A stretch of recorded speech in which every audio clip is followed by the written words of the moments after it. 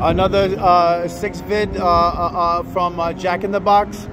I went in there, ordered my coffee, and she had sweetener. She didn't have the brown sugar, but she had the regular sugar sweetener, and she had creamer, right? So what I did was, like, I thought about it. I said, yo, remember we talked about using brown sugar, white sugar, and creamer? I don't think that's gonna work because it has to be 3 types of ingredients to make it 666. So what we need is we need that cocoa powder, or we need that cinnamon, or that 3rd ingredient to make it right. Because I thought about it. What's the point of putting 6 artificial sweeteners, put 6 white sugars, and put 6 creamers to make it 666? That's 2 kinds. I mean, that's sugar. That's 2 kinds of sugar, and it's a creamer. It just doesn't sound right because, you know what I mean? I don't feel that.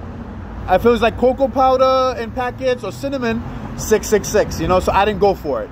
So I put 3 creams and 3 sugars in the coffee, and I put my 6 cents to the side because lately I'm not in the mood to put it in the hand, to put it, you know what I mean? I just leave it to the side. Actually, nobody even has to know you're tipping them.